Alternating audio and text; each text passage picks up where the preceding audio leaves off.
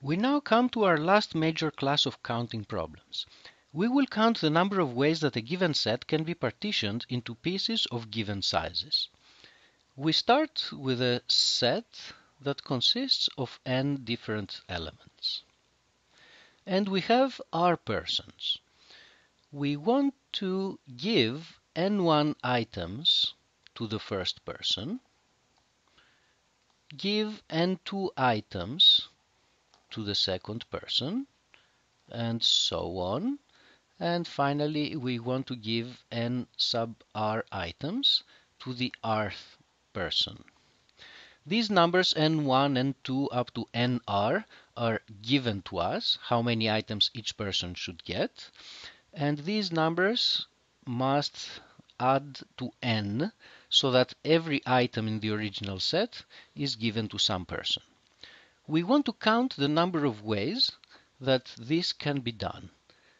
This is the number of ways that we can partition a given set into subsets of prescribed sizes.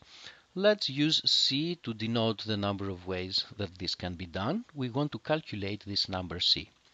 Instead of calculating it directly, we're going to use the same trick that we employed when we counted combinations and derived the binomial coefficient. That is, we're going to consider a much simpler counting problem, the problem of ordering n items, taking the n items in our original set and putting them in an ordered list. Of course, we know in how many ways this can be done. Ordering n items can be done in n factorial ways. This is the count of the number of permutations of n items. But now let us think of a different way of ordering the n items, an indirect way. It proceeds according to the following stages. We start with the n items and we first distribute them to the different persons. Having done that, then we ask person 1 to take their items, order them, and put them in the first n1 slots of our list. Then person 2 takes their items and puts them in the next n2 slots in our list. We continue this way, and finally the last person takes the items that they possess and put them in the last n sub r slots in this list. In how many ways can this process be carried out? We have C choices on how to partition the given set into subsets.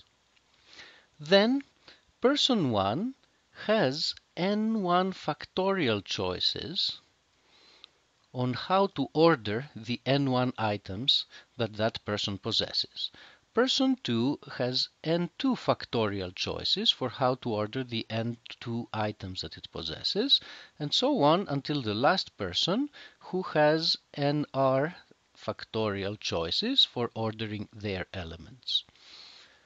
This multi-stage process results in an ordered list of the n items. This is the number of ways this multi-stage process can be carried out. On the other hand, we know that the number of possible orderings of the items is n factorial, so we have this equality. We can solve this for C, and we find the answer that the number of ways that the n items can be partitioned into subsets of the given sizes is n factorial divided by the product of the factorials of the different ni's.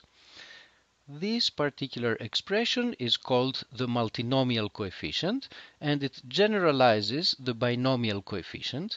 The binomial coefficient was referring to the case where we essentially split our set into one subset with k elements, and then the second subset gets the remaining elements.